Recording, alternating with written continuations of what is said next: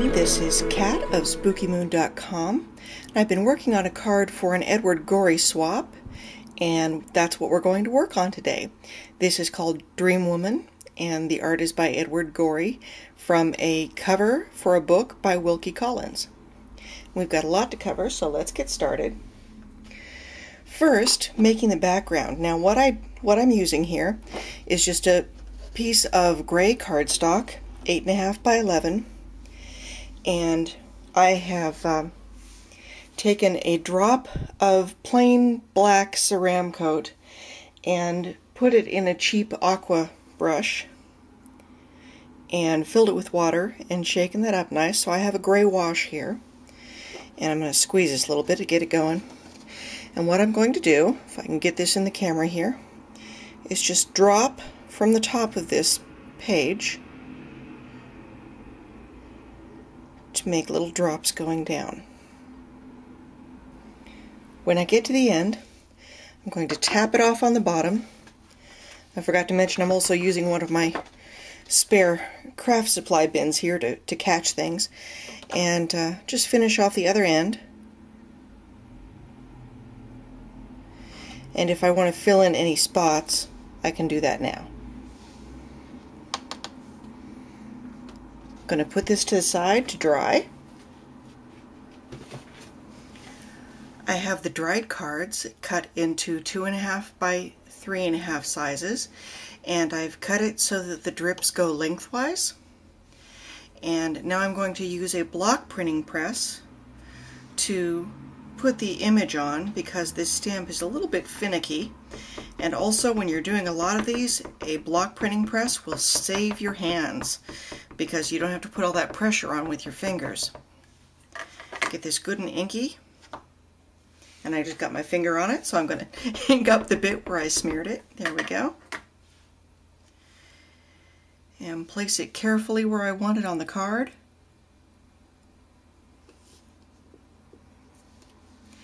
And bring the press down. I'm going to hold it so it doesn't swing too much. I'm going to put some pressure on it. Give it a second or two for the ink to all soak into that card.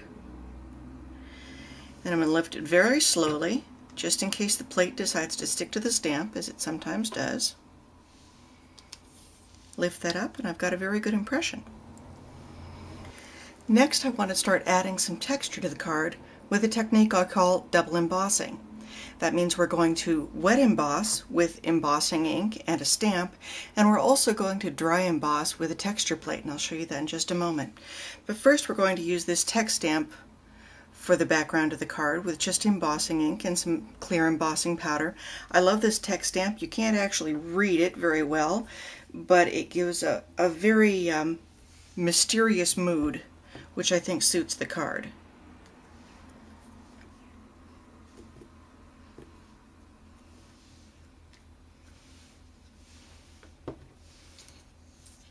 Bring the old tub over, and because this entire card has embossing ink on it, I'm going to do it half at a time so I don't end up pouring embossing powder all over my fingers.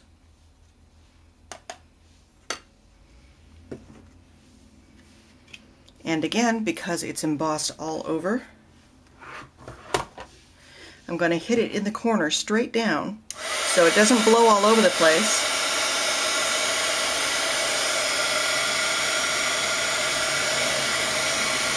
And as soon as that is embossed, I'm going to come in and hold it with my bone folder so that I can do the rest.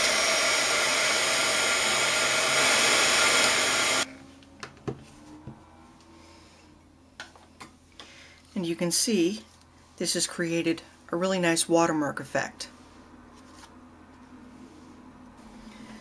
Next we're going to dry emboss, and I'm going to do text on text. I have a text embossing folder by Cuttlebug, and I'm actually going to put the card in there backwards so that the letters are impressed rather than raised. Put my little folder together and run it through my Sizzix Texture Boutique. It's just a little thing, which is mostly why I bought it, because I don't have a whole lot of room here.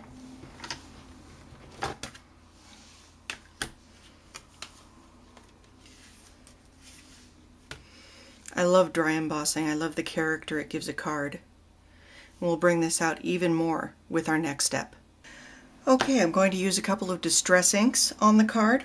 I'm going to use pumice stone and black soot, and I'm applying them with a plain old makeup wedge that you can get a whole bag of at the dollar store for $1 or cheaper sometimes.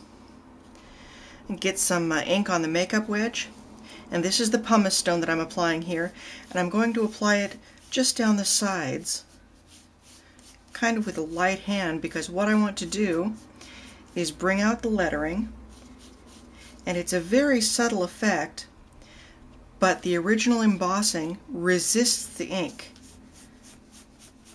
so it will also come up a bit as I do this.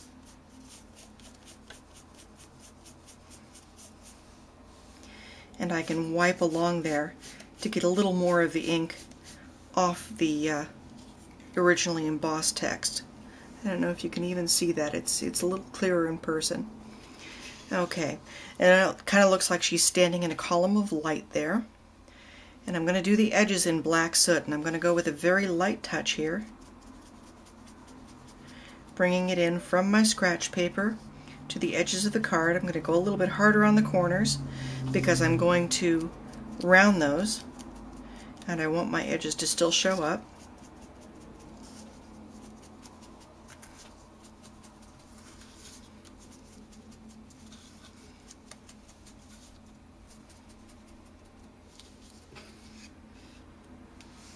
And she's almost done.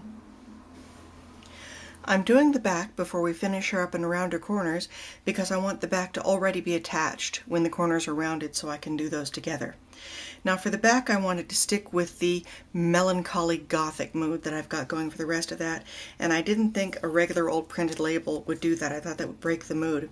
So what I have brought in is a piece of plain black cardstock cut to ATC size, and some lovely washi tape. It's translucent and it's this black lace. I'm just going to leave the ends torn and put them on a little bit crooked.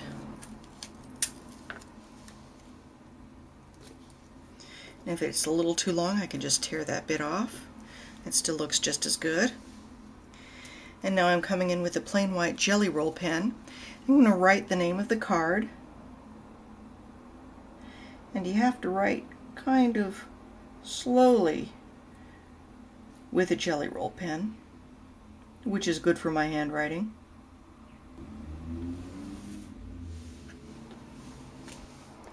Next, I'm going to come in with a bit of Brilliance Moonlight White and give it a signature stamp.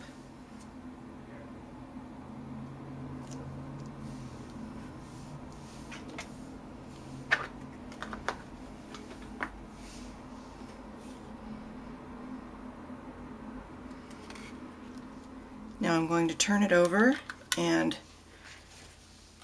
put some tape runner on it. And this is Thermo Web, which I really like. I've tried so many tape runners, and so far I'm really liking this one quite a bit. It doesn't get tape everywhere I don't want it. Very carefully place her on there. And that turned out pretty well. I'm going to punch her corners. Now I use a We Are Memory Keepers Crocodile corner chomper. It can chomp in 1/2 inch and 1/4 inch corners, and it is by far my favorite corner chomper. I have never met better.